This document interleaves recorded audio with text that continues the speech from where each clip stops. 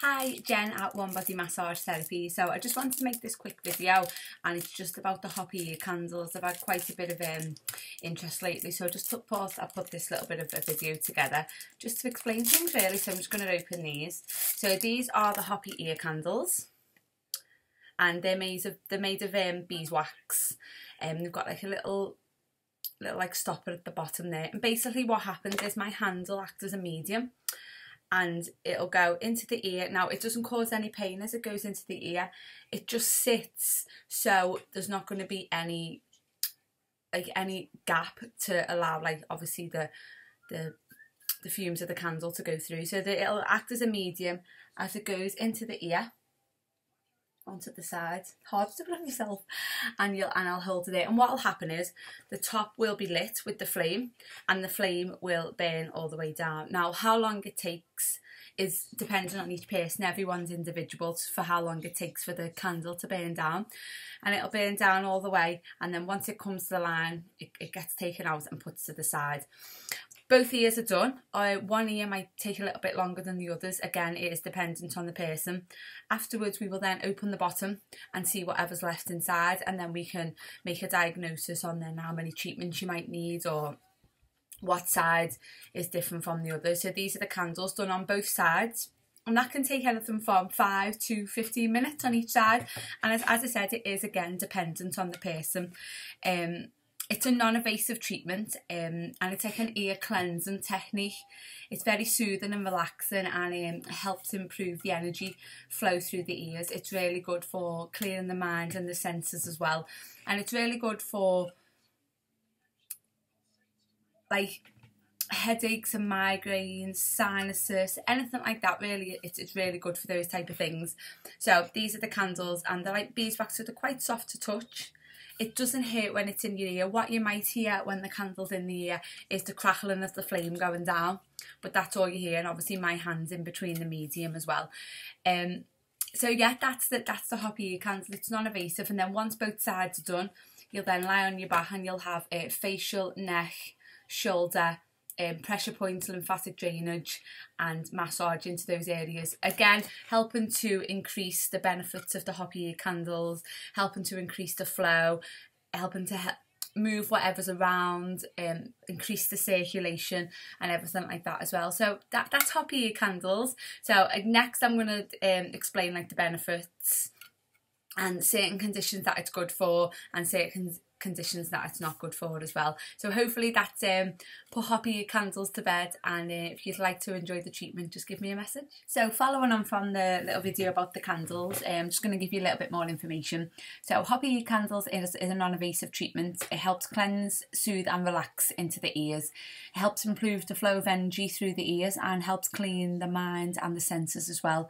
And Hopi Ear Candling is always followed by a facial massage, which includes pressure points, lymph drainage round into the face and into the neck and the top of the shoulders as well. And by doing that just helps follow on from the treatment, helps all like the benefits go through, and helps open up into the facial features as well.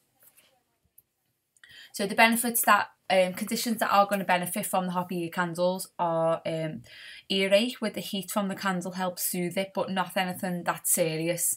If it is a serious earache, you will need to obviously go and see your GP for that. With colds, it helps clear the congestion through in for the cold, but not in the first 24 hours or any serious fevers. Sore throat, it helps with, as it's an anti-inflammatory action of the candle, helps improve the circulation and also clear the airways as well.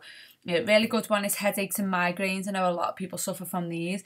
It helps regulate the blood circulation, reduces stress on the cranial nerves, and also when the massage is introduced as well, it also helps like reduce stress, relax the body as well. Tinnitus, it's warm. The warmth from the candles and the massage helps stimulate the blood circulation and helps relax the muscles as well. Moving on to vertigo, again with the warmth from the candles, help reducing stress, helping the bodies relax. Same with Meniere's disease as well. The warmth, the relaxing, the stress reduction, and the improvement in the circulation, which you'll notice is in a lot of these conditions. Sinusitis, the warmth, helping through the sinus on the release points on the face as well with the massage. So once the candles has been done, it's the certain pressure points on the face that are going to really help release those sinuses. Hay fever, it's an anti-inflammatory as mentioned before, providing relief. And one for snoring, it's a decongestant, helps decongest the upper airways and improve breathing as well. Stress, again, as I mentioned before, the candle, the massage, it's relaxing, it's calming, and it also helps calm the nervous system as well. So there's a lot of conditions that can really benefit from Hopi Ear Candles, and it's not as invasive as some of the other treatments as well. But here's some conditions that are not suitable for Hopi Ear Candles: perforated eardrums, first 24 hours of a fever, grommets in the ear, cochlear implants in the ear, inflammation or infection of the ear, first trimester of pregnancy, and that goes with all massage therapies as well, any skin or scalp infections, any recent head and neck injuries, any allergies to the following things: beeswax, bee stings, honey, sage, St. John's wort, chamomile and vitamin A. The reason behind that is they are all included in some parts of the candle, and also with certain massage oils or creams that may be used as well. Contagious skin infections, fractures, especially around the face and neck, undiagnosed lumps and bumps, recent operations, cancer, recent really serious dental work, high or low blood pressure, epilepsy and nervous system disorders. Now, if any of them apply to you, all you need to do is go and see your GP and just mention that you want to come for Hopi Ear Candles, and they will give you the go-ahead if needs be.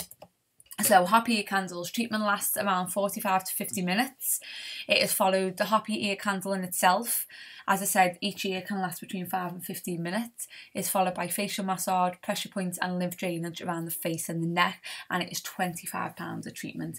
So if that's something that sounds good to you, all you need to do is drop me a message or an email and let me know and I can get you booked in. Just to let you know that Hopi Ear Candles is only available at the Oral Park base, which is in Joy Hair Salon on Moss Lane.